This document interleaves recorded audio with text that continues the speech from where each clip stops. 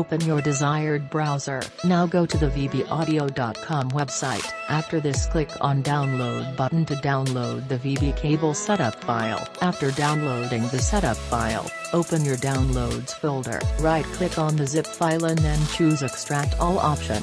Now click on the Extract button. Now just double-click the setup file. After this, click on Install Driver button. Now click on the Install button from the prompt window. Installation is completed. Click on the OK button and reboot your server once. Let's check the driver is installed or not. The driver is installed successfully. Thanks for watching and don't forget to like and subscribe.